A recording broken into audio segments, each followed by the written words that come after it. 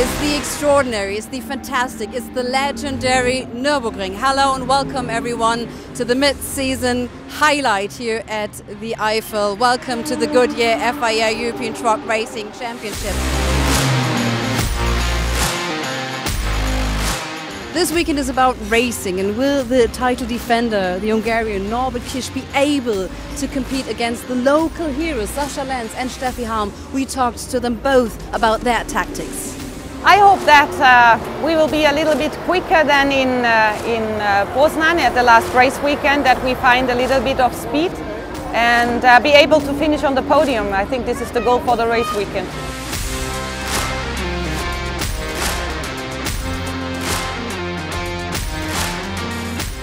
You know, when I say now we drive this weekend 2 times on the podium and anything is wrong with the truck or anything, then yeah. The last time we have every time bad luck, yeah. So, but this year, I hope we have not so many pressure, or I have not so many pressure inside, so that I can the same steel drive with in Poland or Slovakia. So, and then we will see what we have on the end.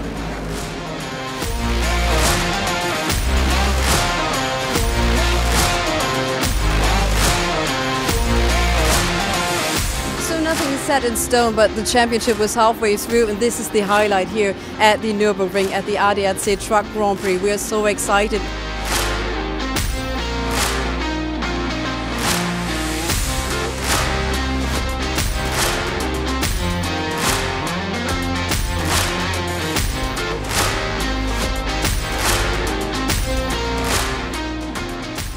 So the weather prediction for today is it's not going to rain, but maybe tomorrow. I know you're a rain expert, but you're also competing against the local matadors. They knew every grass root on the side. How do you manage to keep everything you wanted to know about the track in your mind? You know, it's really difficult because, you know, obviously we are not coming here to test. So I only driven this circuit when we are here on a race weekend in the past. You know, but okay, we've been coming here a lot, you know, in the past 8 years or so I was here. So, you know, I think I also have a good amount of experience.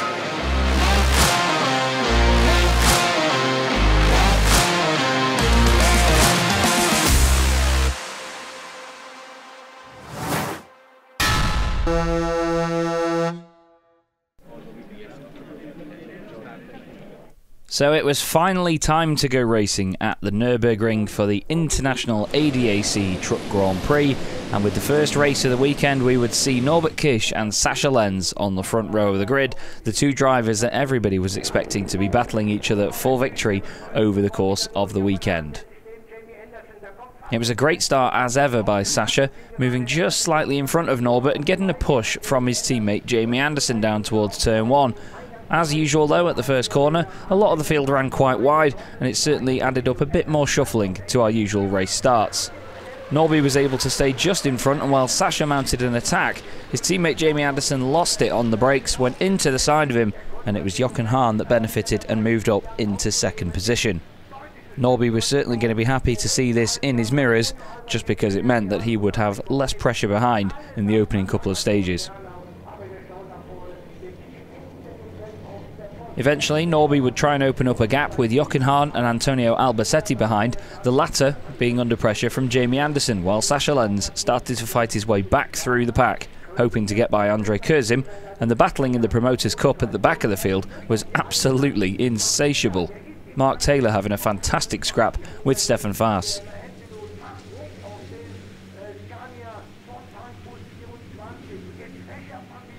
Sascha was certainly determined to get back ahead though, and the signals were already there as he tried to make his way past André Kurzim. There was a bit of a moment for Mark Taylor unfortunately down at turn 5, and after running very well inside the top 10, he lost a bunch of positions and would of course lose places in the Promoters' Cup as well. He recovered quickly though, so it was definitely not a race that was completely written off for him. Unfortunately, the race was written off for Jose Eduardo Rodriguez. After slight contact at a certain part of the race, he managed to have a steering adapter snap on him, which meant the truck had no steering whatsoever. That section was covered by yellow flags until the very end. Lukas Hahn and Steffi Hahn were having a great fight as well. The young German driver, obviously son of Jochen Hahn, managed to get by at one point, but Steffi fought back very quickly and took the position away just into the later stages. It was lovely to see two Ivecos fighting here, though, at the Nürburgring, where the brand brings a lot of support to the championship. Norbert Kish did his usual in race 1, though, and opened up a lovely gap over Jochen Hahn. And as Jochen eventually tried to get closer and closer at the end, Norby turned the taps up and flew away at the front of the field. Jochen was holding a decent gap ahead of Antonio Albacete, though, and Antonio certainly had his own lovely gap behind to Jamie Anderson and Sascha Lenz. But again, the Promoters' Cup proving fantastically entertaining. Stefan Faas, Erwin Klein-Nagelvoort and Clemens Hecker here in a great trio, battling all the way to the checkered flag. It was great to have Erwin Klein-Nagelvoort back in the championship again, and he was on much better form this season than he was last season in his Scania. Jamie Anderson made a mistake in the later part of the race, and Sascha Lenz was able to capitalise, getting back ahead of his teammate after they had contact earlier in the race. A great recovery drive by both of them, though, to get back up into the top 5 positions. But Norbert Kish took the first race victory of the weekend in wonderful style, with Jochen Hahn drifting to the flag in second place and Antonio Albacete rounding out the podium.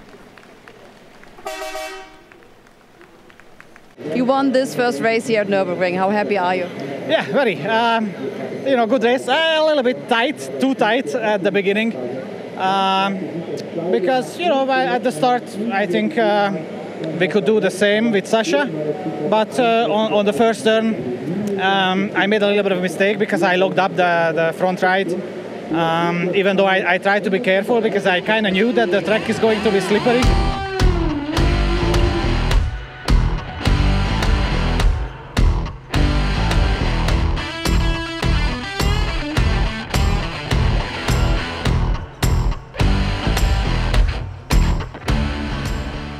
And here is the first race result of the weekend. Norbert Kish wins by 7.8 seconds over Jochen Hahn, while Antonio Albacete rounds out a legendary podium of drivers with so many championships between them, 13 in total. Erwin Klein-Nagelvoort just misses out on points, while Mark Taylor and Louis Requenco are the last finishers.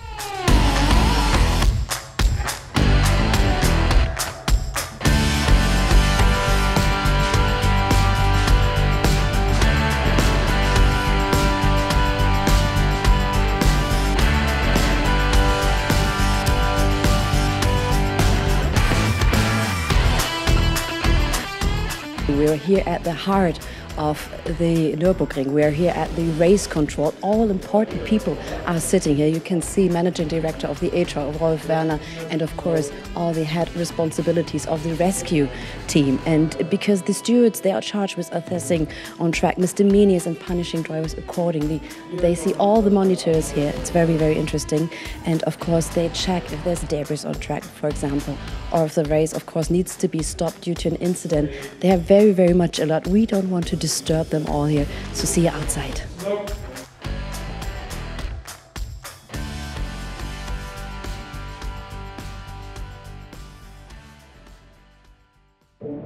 Und so sieht aus.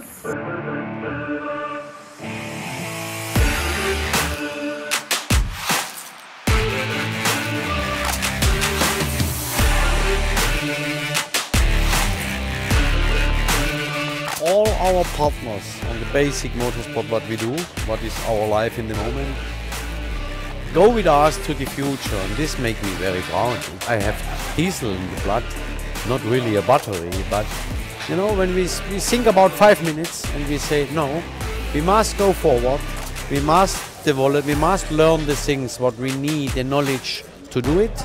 Why? We are a part of the future together with Iveco and the partners, and this is the sense, to look forward.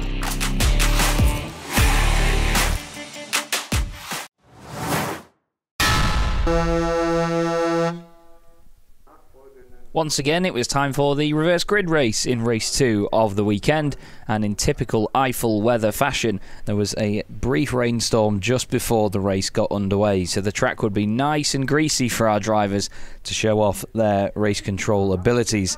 We would get underway under yellow flag conditions though, so for the first lap the whole field would be able to go at full pace but just not overtake each other, and it was André Kurzim, Lucas Hahn and Steffi Halm first, second and third for Iveco, with Jamie Anderson and Sasha Lenz completing the top 5. The spray was very consistent and the rain was getting heavier and heavier as the race went on. But as we finally went green, André Kurzim got his foot down and opened up quite the gap over Lucas Hahn, who would instantly have to defend from the field behind. Steffi Halm got through quite quickly, so too did Sasha Lenz, and Norbert Kish once again showed his prowess in the rain and started making places too. Antonio Albacetti here going down the inside of Jamie Anderson at turn 5, while Norbert Kish took advantage as well. Norby was all over Antonio like a flash, and then he would make his move into the chicane, around the outside on the way in, and down the inside on the way out. Lucas Hahn was defending as hard as he could though, with everybody piling in behind, all almost seemingly taking it in turns to try and have a pop. Jochen Hahn was sizing through the field as well with Norby, in hopes of trying to get back onto the podium with him. It was tantalising stuff though, as the trucks had to tiptoe their way around the circuit in these very challenging conditions. Norbert Kish completed an amazing overtaking move on Lucas Hahn, being around the outside at turn 2 and setting himself up through 3 and 4, and then seemingly just driving away as if that truck was completely unstoppable. The top 3 would see him coming in their mirrors though, and would obviously get their foot down to try and stay as far in front as they could. Eventually, Sasha Lenz had made his way up into second place and was mounting his own challenge for the race lead on André Kurzim, getting through in the Mercedes-Benz Arena section, not without at least a bit of sideways action from both of them. One of the highlights of the race was Norbert Kish's beautiful double overtake on André Kurzim and Steffi Halm. He waited for the perfect opportunity while the two Ivecos were fighting and swept around the outside of the Bilstein curve to get the job done and go charging after the number 3 machine of Sasha Lenz. All of this had been going on though while Norbert Kish had been given a 10-second penalty for overspeeding at the start of the race.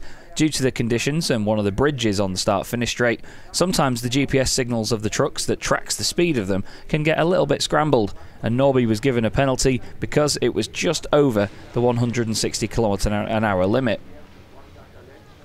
He'd eventually get by Sasha Lenz for the race lead and then go about the next task, which would be opening up a lead of over 10 seconds. So long as he could do that, he would still be classified the race winner, and he just about managed it before the red flag, Heinrich Clemens Hecker unfortunately going off and getting stuck in a precarious position, and the rain getting worse and worse. It was the right decision to red flag the race, with Norbert Kish declared as the winner.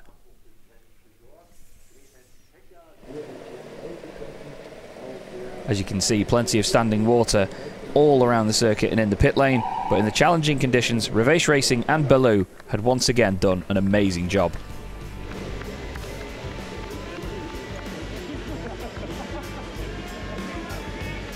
Norbert Kish, congratulations. Due to sensory problems, Csaba Baku explained it was very difficult for you to keep the speeding, and so you got penalized. How was the situation for you? How do you dealt with that? You know, it's just our GPS system goes crazy under this bridge here that we are standing right under. And right at the start, you know, when they give us the green flag, we accelerate and we reach 160 right about here under the bridge. And then, you know, the speed control system goes crazy. So I started right away with the overspeed, which is a 10-second penalty. So I thought it was lost, but you know, then again we could find some grip and make some nice overtakes. Sometimes 2 people at once, you know.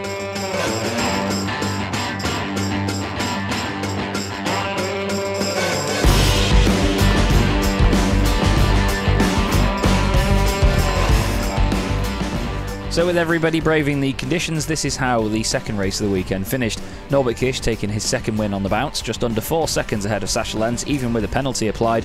Steffi Halm in third, André Kurzim fourth, and Antonio Albacete rounding out the top 5. Stefan Faas ended up in 6th place with the Promoters' Cup victory, ahead of Jamie Anderson and Lucas Hahn. Jochen Hahn finished outside of the top 10 after a spin earlier on in the race and was not able to recover into a championship point scoring position.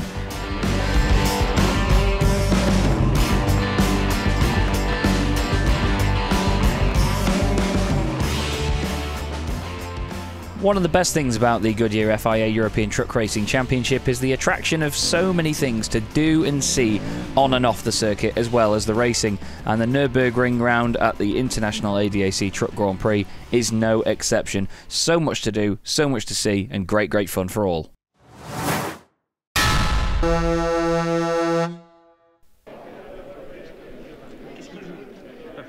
As part of the very busy schedule at the International ADAC Truck Grand Prix, we had quite an interesting layout for our races. Basically, Saturday would host race 2, the reverse grid race as a result of race 1, then qualifying, and then race 3. So after qualifying, everybody was then sorted into their qualifying positions for the grid, and we got underway once again. The drivers certainly finding it a different challenge to have the races this way round on the weekend, but it was again Norbert Kish and Sascha Lenz on the front row, and another dramatic start with a lock-up from Norbert Kish into the first corner as everybody piled in, set the tone for what was going to be a great race. Sascha Lenz held on to second position, but the battling behind was absolutely fierce. Jochen Hahn was just ahead of Steffi Halm, and in the middle of the field where the Promoters' Cup was going on, it was hard to decide who was going to be where at the end of the first lap. Unfortunately though, Erwin Klein-Nagelvoort had a spin after some contact, and a believed steering issue kept him out of the race for good. Mark Taylor and Jose Eduardo Rodriguez were having a good fight in the middle of the Promoters' Cup as well, both trying to get the better of Stefan Faas, who is having a great race weekend so far at his home circuit. There was bodywork here, there and everywhere around the circuit as the drivers certainly got their elbows out and enjoyed the afternoon's racing. But it was Sascha Lenz ahead of Antonio Albacete, Jochen Hahn and Steffi Halm completing the top 5 as Norbert Kish once again displayed the great pace that he's got behind him. Norby kept it nice and tidy, doing qualifying lap after qualifying lap, and it was going to be hard for anybody to catch up with him. Seemingly no damage from the opening encounter, where they'd had quite a lot of contact into the first corner. Beautiful scenes though as the crowds flocked to the grandstands to see our drivers completing the day's racing here at the Nürburgring. Jamie Anderson was chasing down André Kurzim in the middle point of the race. The Englishman doing a great job so far this season after moving up into the Titan category instead of being in the Promoters' Cup this season. Speaking of Promoters' Cup though, Lucas Hahn was showing everybody how it was done in his wonderful Iveco S-Way, certainly again showing that he is a star of the future in this championship, and we look forward to hopefully seeing him for a full season at some point.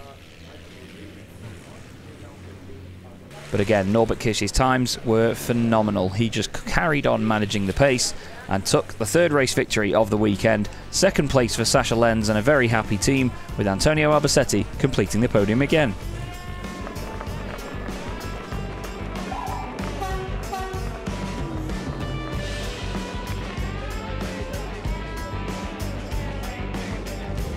But you seem to have a little problem finding your second space here. Yeah, but it's fine, you know, it's my home circuit. I'm really happy we stand the second time now on the podium for today. And yeah, I'm really happy.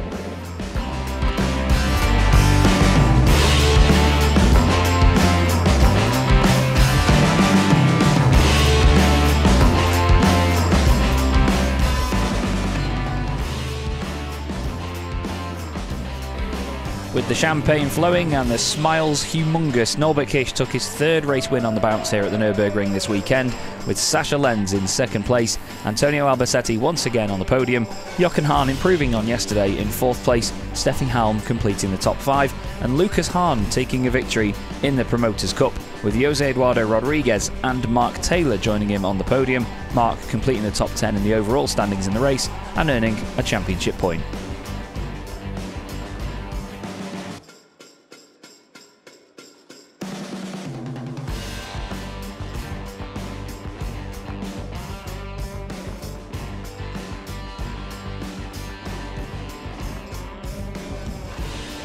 As the sun set on the racing action for Saturday, and as is the tradition, down at the Mullenbach-Schleife all of the wonderful show trucks were lined up and the partying was in full swing. The epic firework display as well, with Das ist der Moment as this year's slogan, looked wonderful, and everyone looked forward to a very fun Sunday.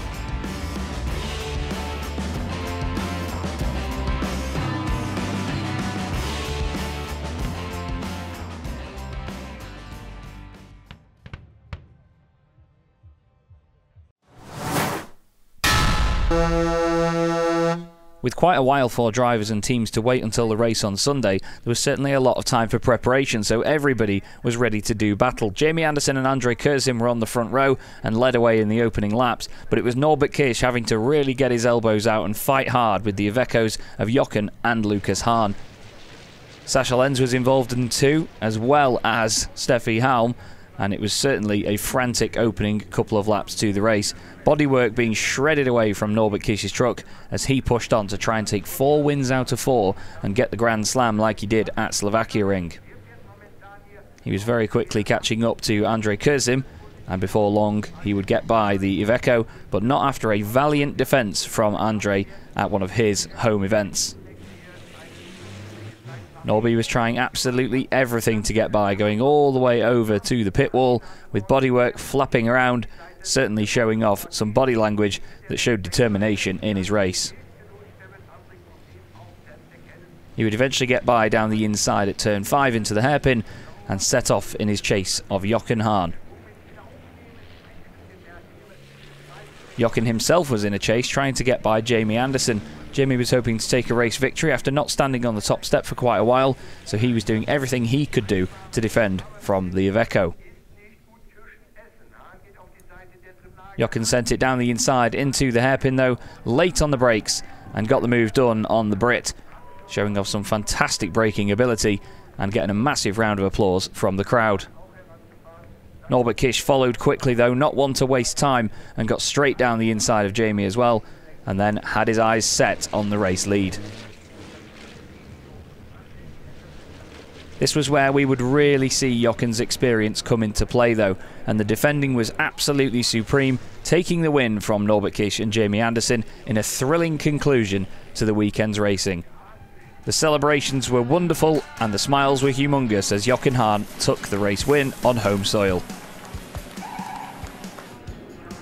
A great podium celebration between all 3 drivers, and even double trouble with another Iveco taking the win in the Promoters' Cup in the form of Lucas Hahn. So a Hahn on the top step of each podium for the weekend in the final race was certainly a positive vibe, and I mean look at it, great fun between all the drivers, and a wonderful way to conclude the International ADAC Truck Grand Prix.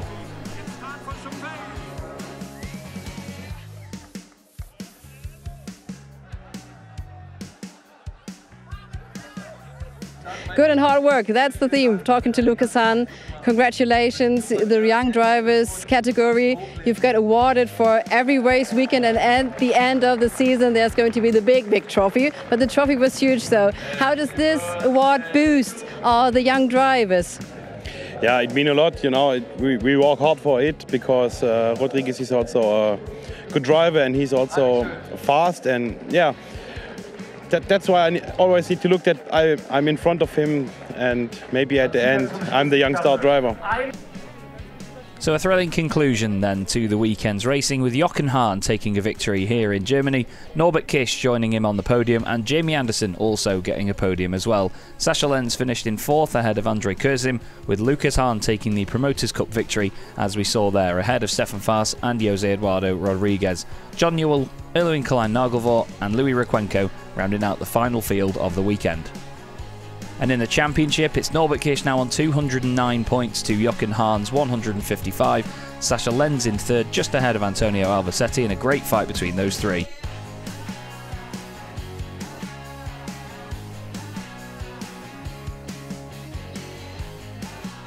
In the Promoters' Cup, it's Jose Eduardo Rodriguez just ahead of Stefan Faas, with Mark Taylor having another strong weekend to move up into 3rd, with more points on the board for Lucas Hahn as well.